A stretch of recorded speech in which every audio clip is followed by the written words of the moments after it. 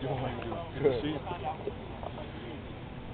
Well, it wasn't quite the Okefenokee Swamp today, huh? A little bit cooler. A little better. You know, we'll be back out here tomorrow though at 3:30, but it was a little better today. Guys look better. We're getting there. What did you not like about your punters? They couldn't punt. That's about it today. It just didn't happen. They had a bad day today.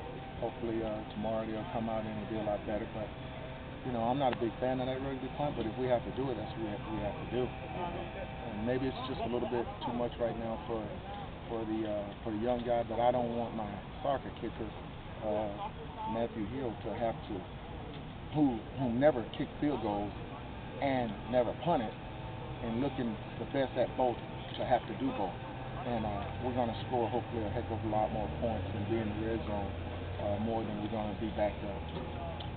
You had any experience over your years in coaching with a guy who stepped in like this, a guy who maybe wasn't a kicker who stepped up and filled a role like this?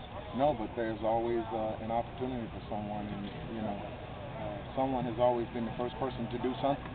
So with me, this will be the first time, but I really like the strength of his leg. Now all we need to do is get his mind up to where his leg is, and I think he's going to be pretty darn good. You're obviously outspoken about not liking the rugby style. What do you not like about it? They don't do the rugby style in the NFL, you know, and I'm trying to give all these guys a look at what they want to see at the next level. But a lot of people do it, so it's pretty dang on good. And if that's what we have to do, man, I'm going to be the biggest fan of it ever. Bringing in a new secondary coach, how's that going in terms of getting on the same page? Well, I don't think you see the arguments between who's winning, whether it's a defensive back playing well or a wide receiver. You know, we're just trying to get better, and I think it's working out pretty good, to tell you the truth.